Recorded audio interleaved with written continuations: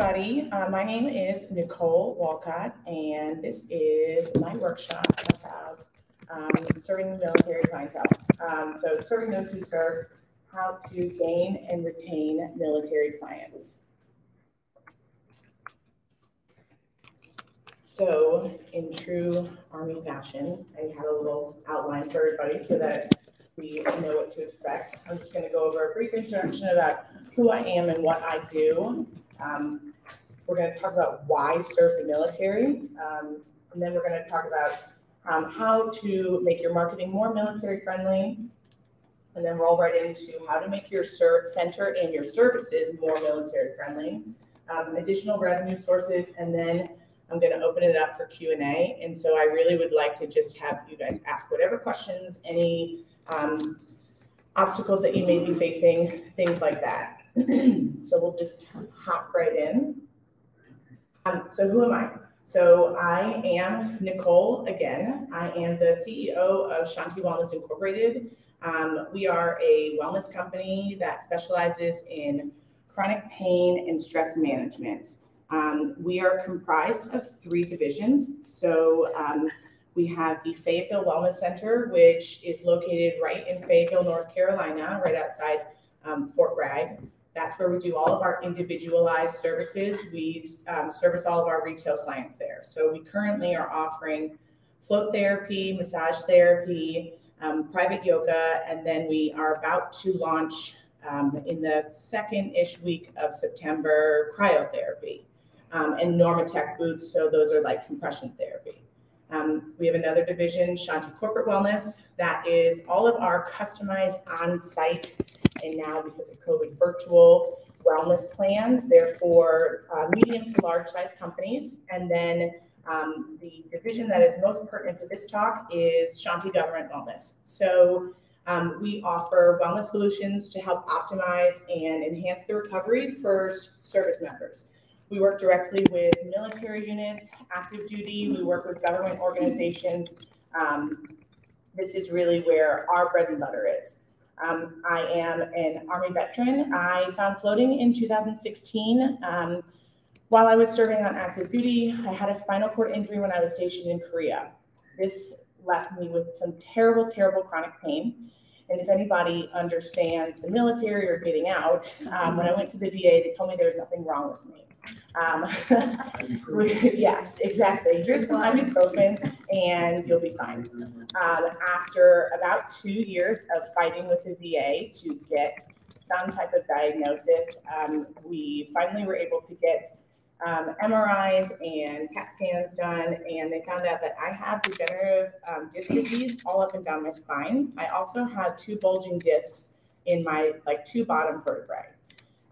And so they were like, oh, you were right. You were in a lot of pain. I actually found floating through my pediatrician who was getting out of the Air Force. He was a flight medic for ASOP, and he knew a lot about flotation therapy because their operators had been using flotation therapy to help with chronic pain and stress. He told me that I should check it out, and I was in Portland in 2016 for yoga teacher training to help first responders. And I was like, you know what? I'm in a lot of pain. Like, I'm going to go finally try this floating thing. Had my first float at Float On, and it was a complete disaster. I got water in my eyes, didn't know about the earplugs, but I think out of the 90-minute float, I was in the float for about 15 minutes, just between getting in and out. And that within the first 10 minutes, I was pain-free. And it was something to where, when you deal with chronic pain all day long and you think that this is now where your life is supposed to be and how you are moving forward, it was like I hadn't realized what it was like to live pain-free. And it was just life-changing for me. So I went back thinking not even about a business opportunity, just trying to find somewhere that I could float around Fayetteville. There was nothing in a 2-hour radius. So then my business brain kind of jumped in and I was like, this is a fabulous business opportunity. And then I started my journey opening my center. We are currently the only company that has been awarded, that has been awarded a multi-year contract with the military. Specifically, we work with the Air Force Special Operations Command. And so we are the only one that actually has like a contract that you can look up on FedBizOps and things like that. So it's a 5-year contract. We can't speak about a lot of specifics just because of some of the security issues. However, we provide flotation therapy and deep tissue massage. If anyone was at the 2019 conference in Denver, Dr. Jerry Walker spoke about a study that he had conducted while he was serving in the military on the Air Force. So we were involved in that study. Dr. Jerry and I worked together for a couple of years before he got out. And it really was amazing results for these operators. So because of where we are located, we work almost exclusively with active duty military veterans and then also first responders too. Our police department is very unique because of where we're located. So we're about 70% veterans. So we have like a whole nother layer of stress and pain and anxiety that we deal with there. And then I'm also a government wellness consultant for other float centers. So I, in 2019, started the government wellness portion of our company, and I help float centers that may not be familiar with the military gain military contracts and understand how to service those contracts. So why is this work so important? I'm going to play a little video for you, and hopefully it works well. But this was a little news piece that was done, and we used to be called Floating Shanties, so we did do a name change. But this is a little piece that I always play for people. If it will pull up, here we go. Mental and physical relief that Gulf War and Special Operations veteran Doug Ray says is hard to come by. Getting in the truck or jumping out of the plane, that when you stop doing that, you don't, it's literally like the brakes and the wall, and there has to be this smoother transition to it. Ray says flotation therapy at Floating Shanty is easing that transition. We primarily target people with chronic pain and anxiety issues. Clients shower before entering the dark and soundproof chamber. This allows all of your muscles to simultaneously relax while allowing your brain to completely shut down. It actually turns off the receptors in your skin that sense cold and hot, giving your body and brain an hour of relaxation. Treating underlying conditions. One of those. Jeff Dardia with the Task Force Dagger Foundation works with wounded special ops vets and soldiers, now partnering with Floating Shanty as an extra resource for service members, an alternative to medication. Doesn't require a prescription. There's no adverse effects to it. It's not like you're going to OD on a float tank. Mind over matter, a holistic approach that's helping everyday people and veterans like Ray work through their struggles. It's rejuvenating in a way that you didn't realize was available before. So in case you're wondering how the tanks are cleaned between clients, they're actually monitored by the Department of Public Health, and they use about 4 different methods of sanitation. We're now reporting in Fayetteville. Akila Davis, ABC 11, Eyewitness News. That's one of my favorite pieces, and it really just kind of drives home. I know there are some of us that have served in the room, but it just drives home some of the really unique needs of veterans and active duty military, of why it's so important to have them float. Now, on a business side and a marketing side, how does this specifically help some of our operators? Now, for people that are not military friendly, we use the word operator for all of our special forces. And that's primarily who I target, just because they tend to have more flexibility in their funding of how they're going to be able to spend their money. And they are a little bit more open-minded to alternative therapies. So as we already know, but this is some great languaging, how does this help some of our active duty guys? It's going to reduce their recovery time. It increases their lifespan. And when we talk about lifespan, we're talking about their lifespan when they're in the service. So it actually increases their amount of time that they can spend in the service not being injured. It decreases their incidence of injury. And then also, this one is like the big drive home, because anybody that's been in the military knows we have a lot of unhealthy coping mechanisms. It decreases the use of chronic stress coping mechanisms. Okay, so here's kind of like the meat and potatoes. Let's talk about military-friendly marketing.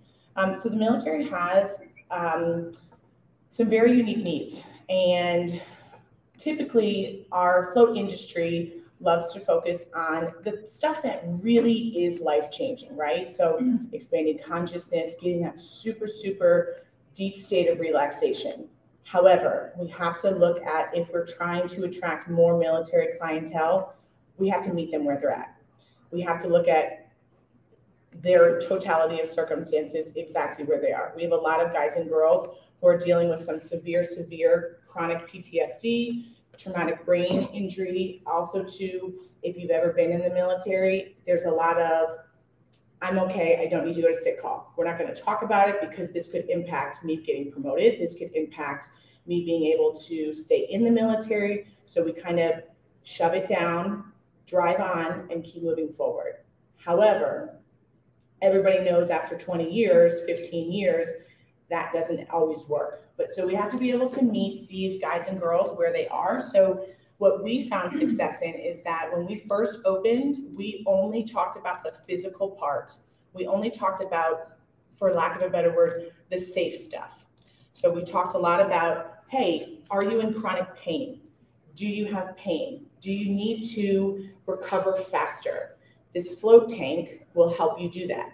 We didn't even realize in 2018, we had marketed it so well about the pain and the performance optimization. People didn't even realize they were getting in a tub of water. They would be like, oh, I'm getting wet. So we were able to successfully do that. So one of the big pointers I always talk about is know the market that you are addressing and make sure that you market straight to their needs. So we talk a lot about pain, recovery, performance optimization. Sometimes, depending on where we are in the year, we will start to touch a little bit on PTSD. The Army right now is doing a lot of studies on sensory deprivation, not necessarily float tanks, sensory deprivation in general. They do a lot of dry sensory deprivation, and it's specifically for traumatic brain injury. So this is something that is starting to become more popular in the military, and so it allows us to kind of slide right in because we offer a form of sensory deprivation. Using their language. So the military has a million acronyms and commonly used words. Being able to understand some of those very simple acronyms when you're speaking with the military, also when you are marketing to them, right? Being able to understand their daily lives, understanding what the word like PCS means, permanent change of station. It means they're moving, they're leaving. Being able to understand, like very simple things like the word PX, right? That's their like on post exchange, things like that. Putting that in your marketing to be able to draw the military in, because again, military first responders are very similar. We typically tend to stay with our own. We sometimes struggle to trust, especially when you're going into such a vulnerable space. I can't tell you how many guys and girls we have that come in here that talk to us in our center that say, ooh, 60 minutes alone with my thoughts is the scariest thing I've ever thought of in my entire life. So we have to be able to create that safe space even before they walk in the center so they know that it's okay to be there. So we do a lot of that by meeting them where they are and letting them know that, like, hey, we're one of you, and even our staff that's not military, we are military friendly. We are one. Another great one for marketing is knowing their holidays. So I specifically just put this first little thing in. It's a pet peeve of mine, and I know that some people it is, but other people don't care. Please, when you're doing your marketing, know the difference between Memorial Day and Veterans Day. Memorial Day is honoring those that have passed away. Veterans Day is honoring everybody that is a veteran. There are some like discussions to whether active duty is considered a veteran, and it's up to each person, but that's really important, knowing who you're celebrating, what you're celebrating, and then also too, the difference like in the somberness. Most people don't want you to be so excited, like, hey, Memorial Day, let's go have a barbecue. We're gonna have a super big sale for Memorial Day. That's very insulting. What we have done for the last 3 years, which has been amazing, is we block out the entire schedule for Memorial Day. If it falls on a weekend, we typically try to also block out the weekend. We're a very small center, so we do have like capacity limitations. We give away free floats for Gold Star families. Gold Star families, if you're not familiar with that, is a family or a spouse that has had a service member that was killed in action. So we do that for free all weekend, and it's fabulous. Another great thing to keep in mind is if you are close to a military post, know what their training schedule is and know when their 3 days and 4 days are. So that's like 3 days off in a row, 4 days off in a row. Those typically are going to be the times that you want to make sure that, like, even if you're not typically open, make sure you're open for that, because they've got off, they want to be able to do something. Typically in your active duty world, they have 1 3-day or 1 4-day every single month. And so that's a great way to be able to start marketing, to say, hey, you've got an upcoming 3 or 4 day, come spend it with us, come relax, things like that. And I added this in because I don't know about where everybody else is from, but us in Fort Bragg, Fayetteville, we're also the home of Special Forces, so we're super sensitive to everything going on. This has really been a huge issue in our community, sensitive to current events. So Afghanistan right now, regardless of what your political views are, a lot of guys and girls are feeling very strong feelings about what's happening over there right now and their own military service. And we get a lot of clients that come in that are very upset, and they're questioning, like, is what I did worth it? Did we have any impact? You know, we lost a lot of people over there. We did a lot of things that are plaguing us now with you know, flashbacks and feeling guilt. And so what we have started to do is we have tried to be able to reach out to those people and check on them and make sure that, like, hey, do you need anything? Can we give you a float? Have you taken care of your mental health? That's really important right now. Are you making sure that you're taking care of yourself? We are able to kind of connect through our emails and things like that. And I know that I'm just on a lot of email chains because of what we do and being a veteran. And I know that everyone has just been reaching out to say, it's okay. It's okay. If you need to talk, it's okay. And then the next one is going to talk about, okay, the experience. I think the best way to encompass what makes a center military friendly is just be very sensitive, trauma sensitive, have trauma sensitive practices. And that can really go all outside the military too. You never know what someone's holding in or what they're holding on to. And I understand that everyone's center is their own center. We are very, very neutral. We typically tend to have everything very neutral just because that's our market. But so when we talk about images, we try not to use a lot of Sanskrit just because you never know, that could be triggering if somebody was deployed back to the Middle East. You just never know. Also, we try not to use a lot of imaging where the person is floating in corpse pose, triggering, things like that. Words, again, goes back to like corpse pose, or if you are having something that could be like a triggering word, and it's the same thing for anybody that suffered trauma. Smells is a big one. So I love the smell of like cedar. I love the smell of bergamot, things like that. But you just never know, that cedar could have some type of a triggering effect when a client walks in that may have, you know, had some issue with trauma in that specific sense. So in our center, we try to have a very neutral smell. Lavender works really well. And then we just typically try to make sure it's not like overpowering, things like that. Interaction.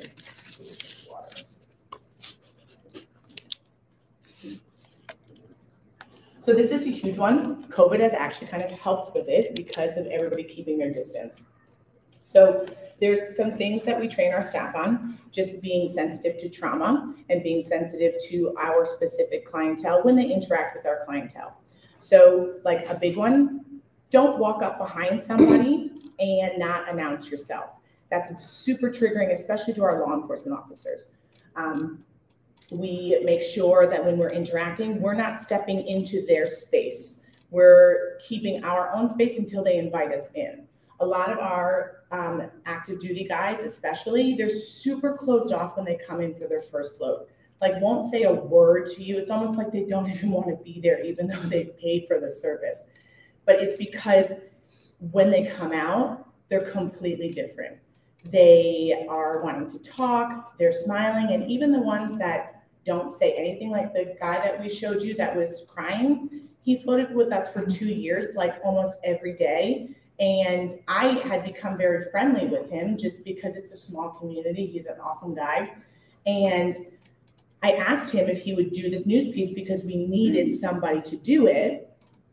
We have never had a deep conversation about floating or why he came to the center ever. I never got that vibe of that he wanted to share. And I just thought he liked it because of the pain relief. And then we did that. That 1 minute video took us an hour to shoot because he could not get through his interview without the tears.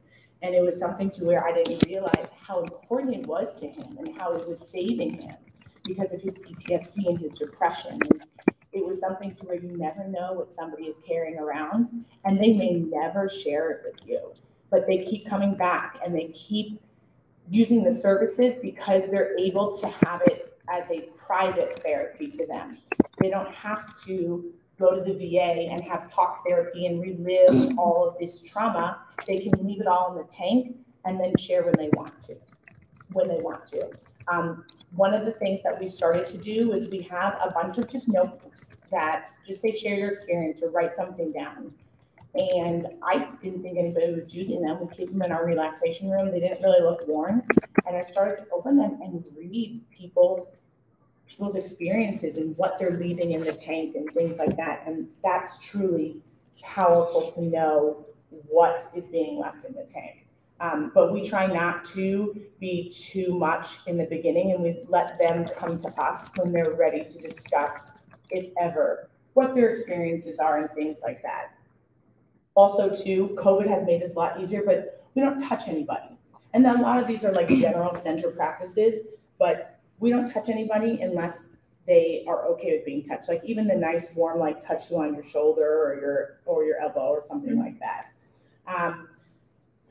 Another thing is center setup. So this is important a lot for our law enforcement guys and girls, but where are your exits?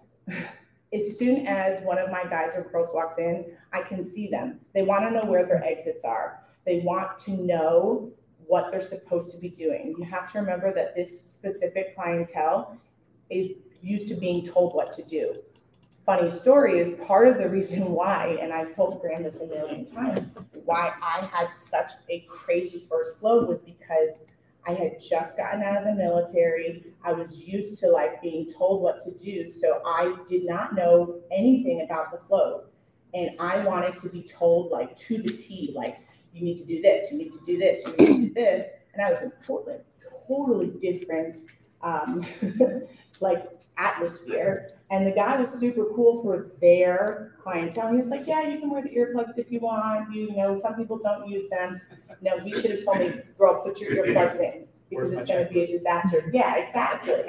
And so we need to make sure that when we interact and when we're doing our center setup, that we are, if this is who we're marketing to and who we really want as military and first responders, that we are able to make them feel safe. So even in our like front lobby, we have chairs that are, their back is facing the street, which is not great for some of our police guys, but we also have chairs that their backs are not facing the street.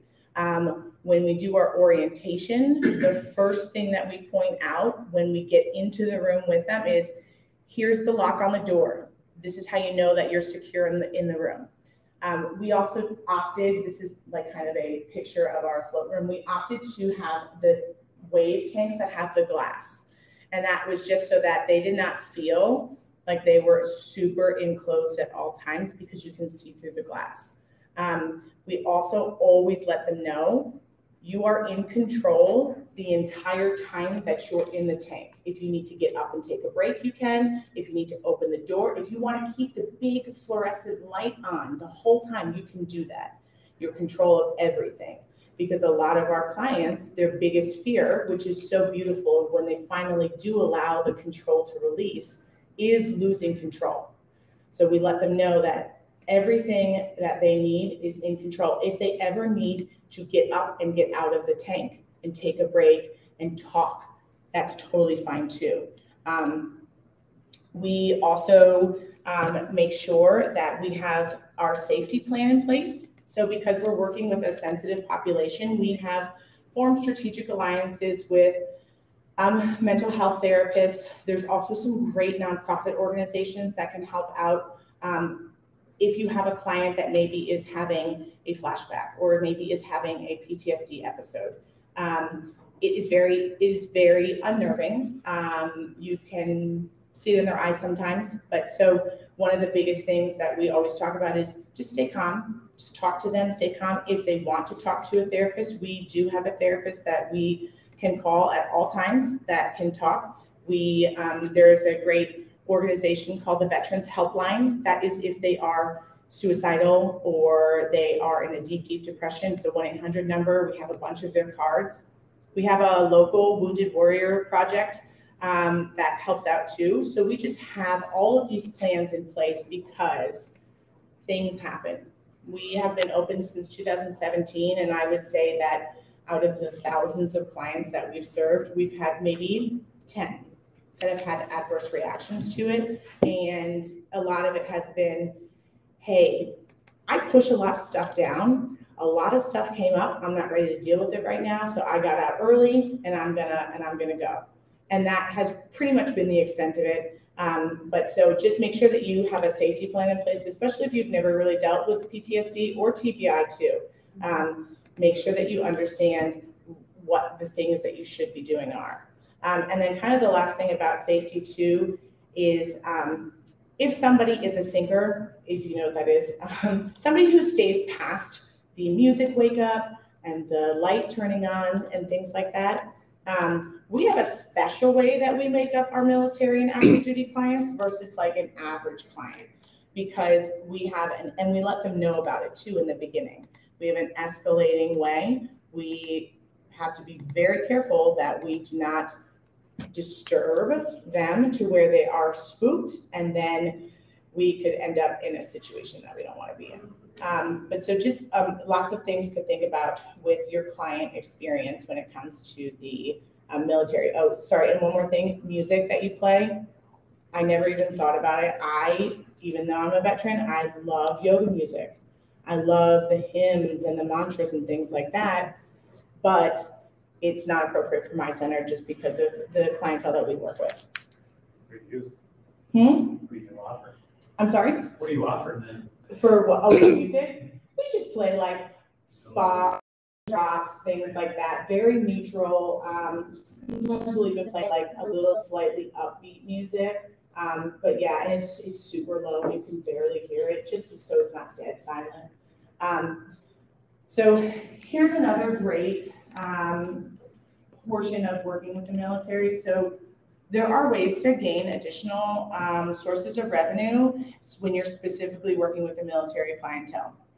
One of the guys that you saw in that video, his name is Jeff Dardia. He is the head of the SOF, which is the Special Operators Fund Health Initiatives, which is within the nonprofit organization called Task Force Dagger. They're a national nonprofit organization. They're actually based in Texas. There's also other nonprofits like Wounded Warrior Project, Homes for Our Troops, things like that. They have a lot of donations and money that's available. And if you have a strategic alliance with them, they are able to offer some of our services to these veterans for free, but we're still getting paid. I ran into, when I first opened, like most centers do, you want to do good. That's a lot of why we open. And you want to help those who need the help. However, we cannot continue to give our services away for free, because if we aren't making money as centers, we will go out of business and we can't help anybody. So I figured out kind of a workaround to where I can still offer some of these things for free, but somebody else is paying for it, which is beneficial to both parties. So military nonprofits are awesome. They are always looking for ways to be able to support active duty and veterans. And this is an amazing therapy that especially a lot of your special operations active duty is already familiar with because they're already using it with their units.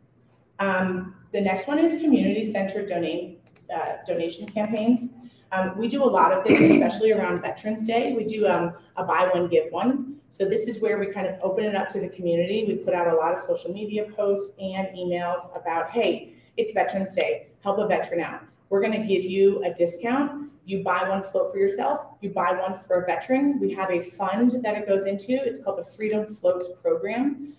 It is a fund to where anybody can donate floats into it, like our members can donate some of their leftover floats.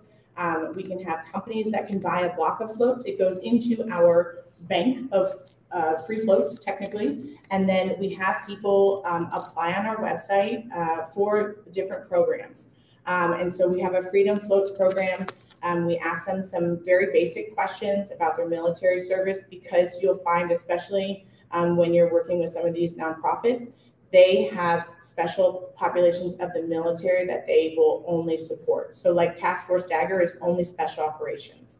Wounded Warrior Project, you have to be service disabled. So there are some requirements to that. Military contracts. So the last two is something that my government wellness company specializes in, military contracts.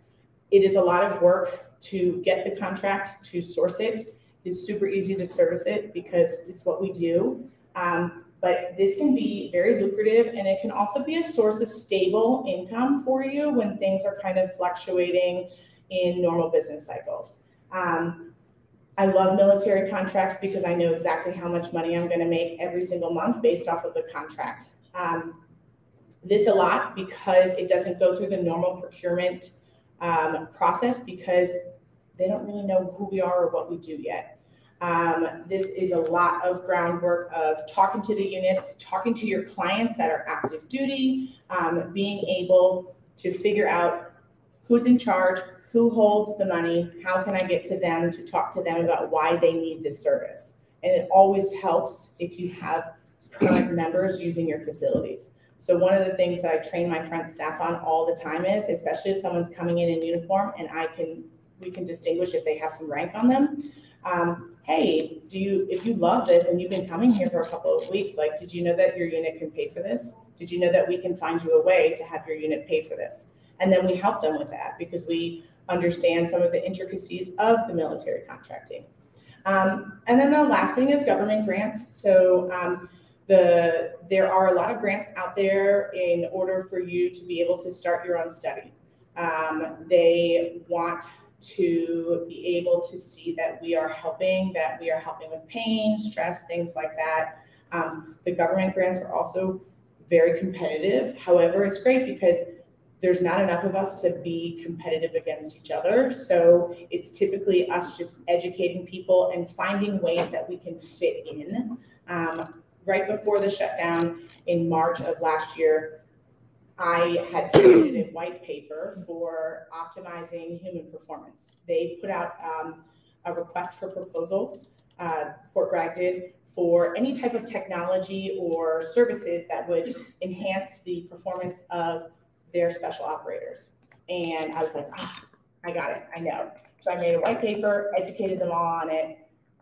If we hadn't have had the shutdown and COVID hadn't have happened, we would have moved forward with everything. They lost a lot of funding because of having to move funds around. But again, if you can just educate the people that hold the purse strings about the services that we offer, it can be life-changing.